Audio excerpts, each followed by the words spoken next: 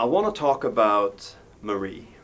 It is the 10th of December today, and aside from the Nobel festivities that are happening not too far from where I am right now, we also learned today that one of our biggest in the entertainment industry in music, Marie Fredriksson, passed away at the age of 61. And you can't help but think back on 2016, when this was a very reoccurring thing when it came to people that a lot of people had a connection to, and Marie is definitely, for me, one of those. Growing up in the 80s, when she, as a solo singer with so many great songs, so many wonderful songs, mostly in Swedish, and then when she joined hands with Per Gessle to form Roxette, and to become one of the biggest exports we've had basically since. One of the few Swedish acts to actually make it into the Billboard Top 100 #1 spot. And I think that some of the songs that they sung, like Listen to Your Heart, was a very important song for me. It's very much connected to the way I felt back in the late 80s and early 90s, as I was going from childhood into my teen years. And even the Joyride album, where you just had songs that sort of set the mood and almost described the way, in many ways, of how I felt.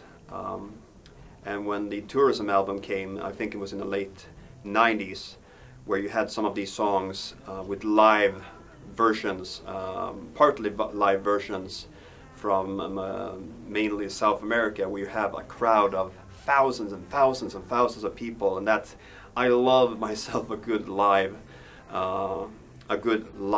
version of songs. And in 2001, I got to see Roxette perform in the Globe Arena, which is not very far away from here either. Like a real gig, like a long show with all the hits, and it was just. I remember sitting there. I didn't have the best seats in the house, but I remember sitting there looking.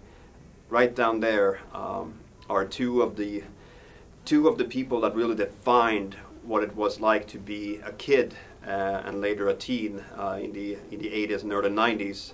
Per Gessle coming from his Swedish band with so many canonical hits, and then Roxette and what they did. So as I was walking into the office and I got the notification on my phone that Marie had passed away, it just,